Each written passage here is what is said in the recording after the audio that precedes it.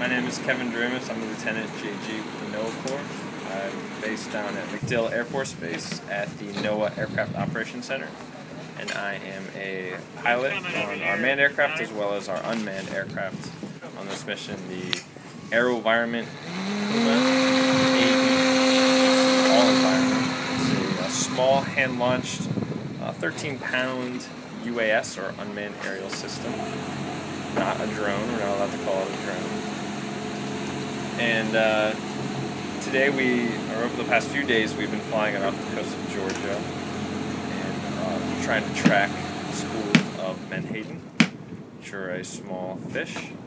And it's a proof of concept mission to see how well this camera can detect fish underwater. We've been in projects looking for seabirds, for whales, for turtles, for marine debris, and studying other uses of marine sanctuaries around the country.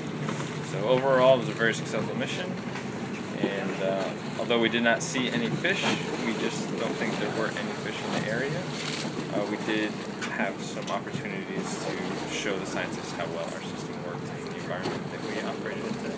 Pulling it back in the boat, that's the trickiest.